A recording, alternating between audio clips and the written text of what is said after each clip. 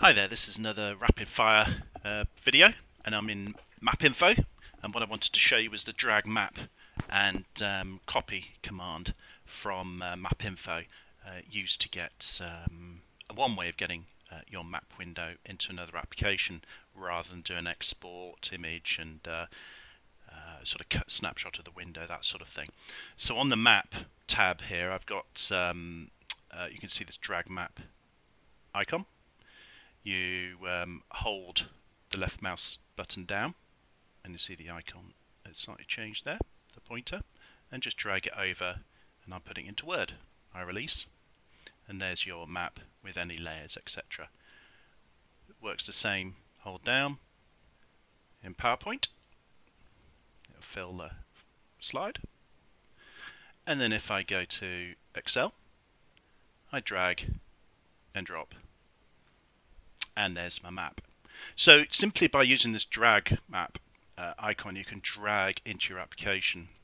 It works with a variety of applications. I've just chosen MS Office as that's obviously a common application that people use.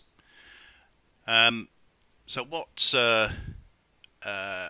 another way of doing this is actually to use the copy command.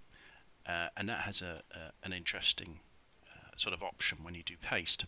So if I just use select marquee selection here and just select this sort of batch of vectors here. So these are railway lines from OSM, Openstreetmaps, and this is on top of ORBIS, our ORBIS raster map background. And this is all created from these vectors, this raster background.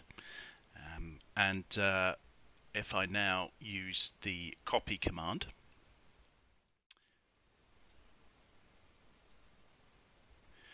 just from the Home tab, so I copy, and I go to Excel, go to Paste. If you look at Options, Paste Special, you can see I can paste a picture or text. If I select text, you actually get the attribution of those vectors, of those features. If I go to Paste again, Paste Special, and this time choose, let's say, bitmap, I will of course get the graphic just of those selected objects. So it's just another way of getting what's in your mapper window out to another application. I hope that's useful. Thank you.